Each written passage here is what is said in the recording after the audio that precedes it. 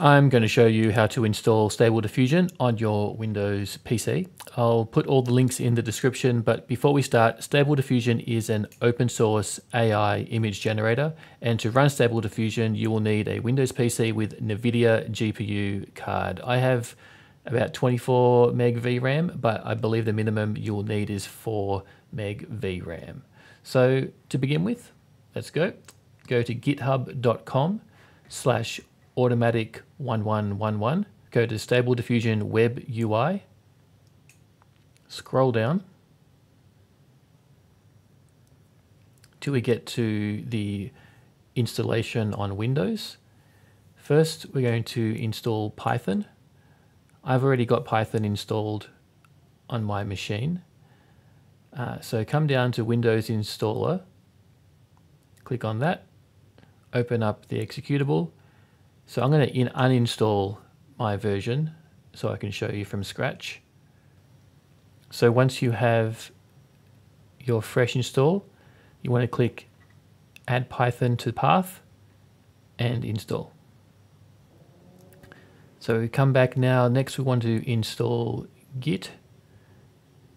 So come through, click on the Windows Setup 64-bit. Let that download. Once again, click to open that. And this window here, we just want to go through all the setup steps and just leave everything at default. So I'm going to install in the default place and leave all the options on default. And just click next until we reach install. So finish that.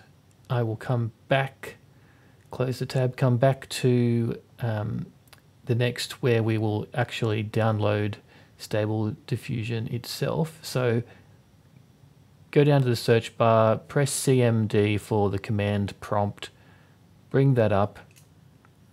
Now what we're going to do is just copy and paste the code that's in step 3. So copy that, paste that in there, press enter, and now that is downloading. All done. So next, step 4, we want to download the models. Click on dependencies. You'll open up the page, go to official download, and that brings us to the Hugging Face website. You will need to have an account with them. Go ahead, if you don't already have an account, click sign up and go through the steps to sign up. Once you've signed up, you can go back to that same page, and then under download weights, we want to download the first link there where it says SD V1 for CKPT. So that's going to download. It's going to take a while. It's about a 4 gig file. So, you know, might want to come back in 10 minutes when that's downloaded. Once that has downloaded, find your way to the Stable Diffusion folder in your users folder. You'll find it Stable Diffusion Web UI. So double click that to open that up. Make your way to Models, Stable Diffusion, and this is the area where we want to drop the model that we just downloaded. So it'll probably be in your downloads folder. I'm just dragging that across, and then rename that to model.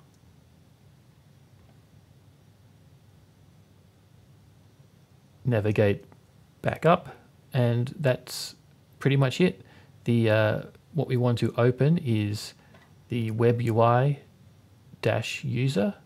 file, and that will open up the command prompt, and once again will take quite a while installing all the components it needs to run. So that might take up to 5 to 15 minutes to run all those things. Once that is fully completed, you'll see a URL. It says running on local URL.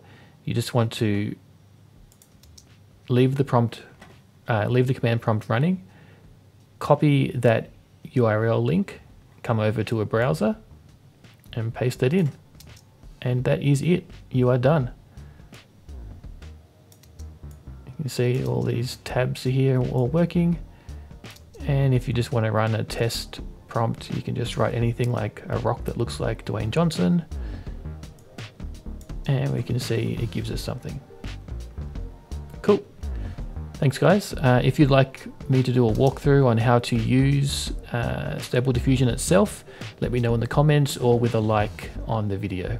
Thanks guys, I hope that helped. See you later.